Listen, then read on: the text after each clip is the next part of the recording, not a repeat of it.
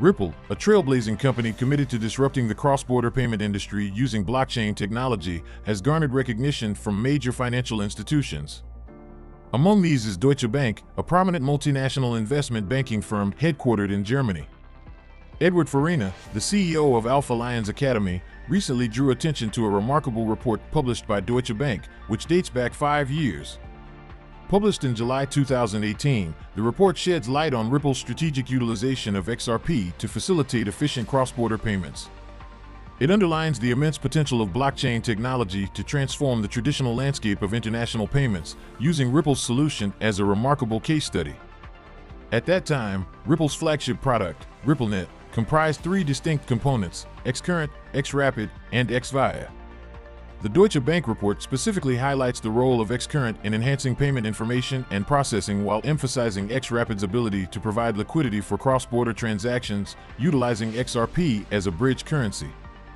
The report showcases Ripple's remarkable success in attracting over 100 financial institutions to its RippleNet network. Notably, SEB, a renowned Swedish bank, facilitated more than $1 billion in payments between Sweden and the US, leveraging RippleNet's capabilities. In addition, the report highlights Ripple's innovative approach to addressing liquidity challenges in cross-border payments. While xCurrent streamlines payment processing, xRapid utilizes XRP to ensure swift liquidity provision. Qualix, a non-bank financial institution based in the US, effectively employed xRapid to expedite payments from the US to Mexico.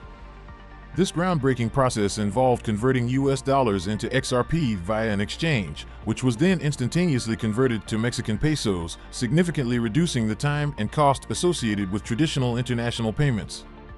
The Deutsche Bank report garnered public attention shortly after the XRP community brought to light a similar article by the US Faster Payment Council, which spotlighted Ripple's innovative cross-border payment solutions.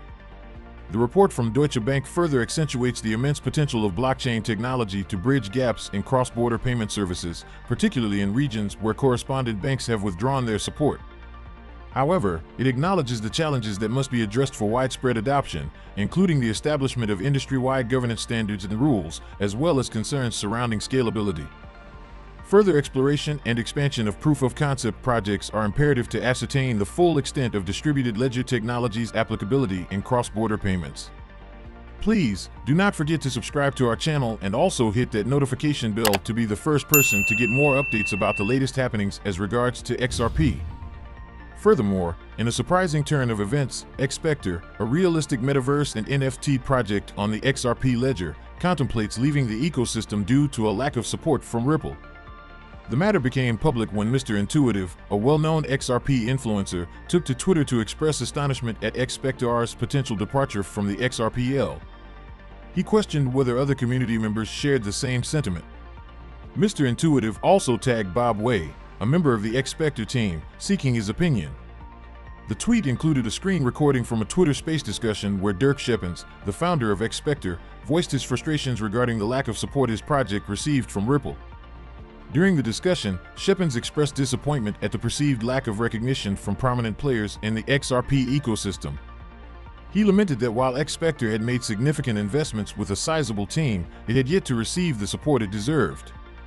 Schepens criticized Ripple for backing what he deemed useless projects instead of supporting those actively building worthwhile ventures on XRPL. He confirmed the company's plans to integrate with other chains but expressed reluctance to leave the XRPL.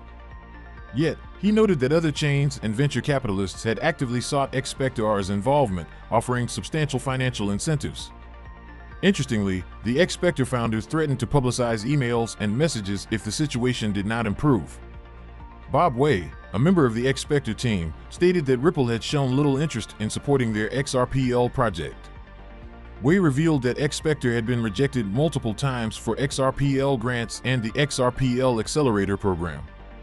Nonetheless, Way underscored that the XRPL provided a strong foundation for xSPECTRA's metaverse and confirmed the team's commitment to building on the XRPL.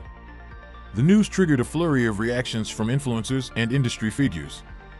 Jesse Hines, a crypto lawyer, weighed in, pointing out that the lack of support for the community has been a long-standing issue with Ripple. He criticized Ripple's choice of supporting specific projects for what he deemed as the wrong reasons.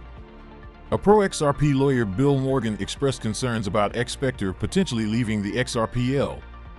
Morgan believed it would be a significant mistake for xSPECTRA to make such a move and urged Ripple to recognize and support the project appropriately. Before I continue, I want to tell you something about DexPool. It's a self-composed liquidity provider. Known as a market maker, it's like someone lending their crypto assets to a platform to help with the decentralization of cryptocurrency trading. In return, you receive rewards with fees generated by trades on that platform, something many consider a form of passive income, and you can get it if you use DexPool. Important to clarify that anyone can add liquidity to decentralized platforms such as Uniswap, SushiSwap, etc. through DexPool. DexPool has a welcome special sign-up bonus, which you can claim as long as you use the link provided in the video description. This bonus consists in getting up to 100 XRP. It is a 10 days liquidity bonus. The offer is limited. When you make a deposit, you will receive this bonus. Now to the big question of the day. If Ripple loses, will the XRP holders receive more money from the SEC fund than the civil case? Please, do not forget to subscribe to our channel and also hit that notification bell to be the first person to get more updates about the latest happenings as regards to XRP.